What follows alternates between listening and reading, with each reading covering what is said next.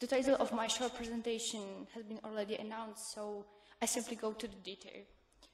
I believe everyone who sits right here, right now, should have heard about international criminal courts and tribunals that appeared all over the world, in Europe as well as in Japan.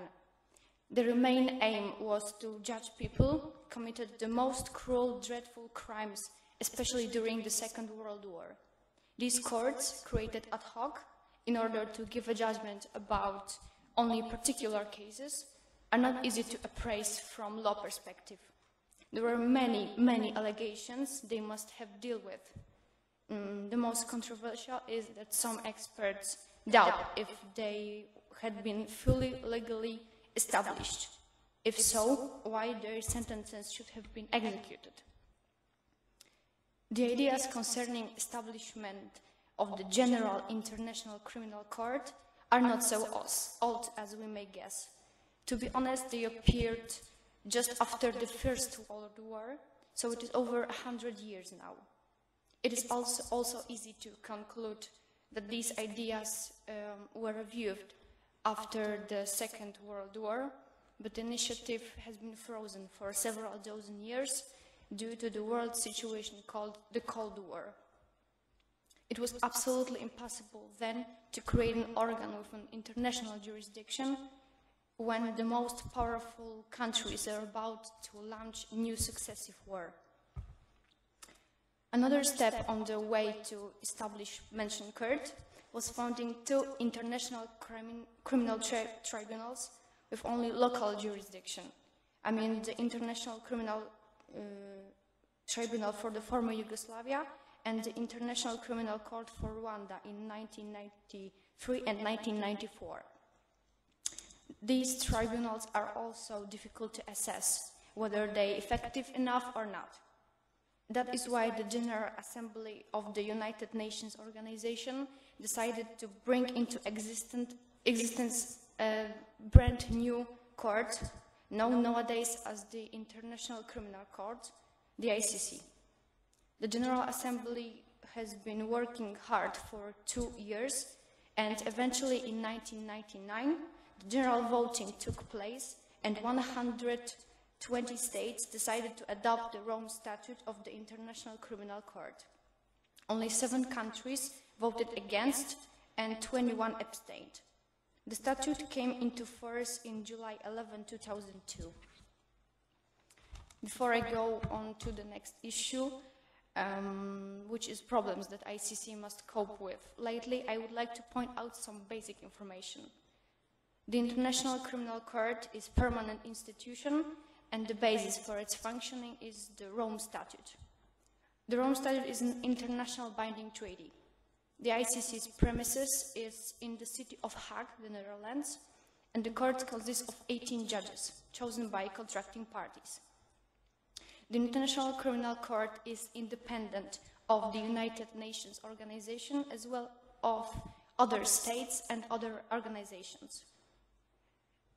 What is worth mentioning, the ICC has its own legal entity.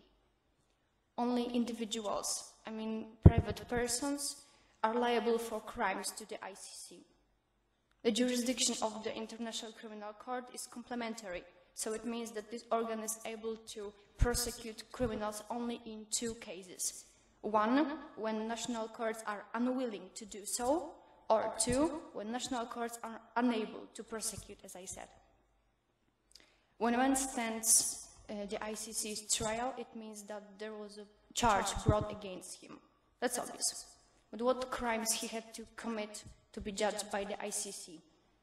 Article 5 of the Rome Statute states that there are 4 crimes that individuals may be accused of. It is 1, the crime of genocide, 2, crimes against humanity, 3, war crimes, and 4, the crime of aggression. The problem lies in here, as the first 3 mentioned have their comprehensive definitions, either in the Rome Statute or in the other international treaties. The last one, the crime of aggression, remains undetermined. Hypothetically, if a crime that is not one of the 3 mentioned crimes would happen, the ICC may face some difficult but important problems, for one of the grounds of its working is not in force. When discussed, different issues will appear. It's hard to foresee, perhaps in next 5, perhaps in 10 years, 50. Another issue is non-signing the Rome Statute by some states, or signing but not ratifying yet. The 3 most populous countries are not fully bound by the ICC's jurisdiction, it's USA, or not bound at all, China and India. The data from July 2013 shows that many states, particularly from Asia and some from Africa, have neither signed nor ratified nor acceded to the state. Examples: Turkey, Indonesia, Saudi Arabia, Libya or Kazakhstan. Such a situation leads to decreasing effectiveness of the court. On the other hand, it is not possible to say for sure if countries for all over the world would sign the treaty, it would be a perfect solution. Actually, it's not an unimaginable situation. Personally, I'm not convinced it would be ever possible. As it was aforementioned, the ICC has its own legal entity, and it suggests a question. So what?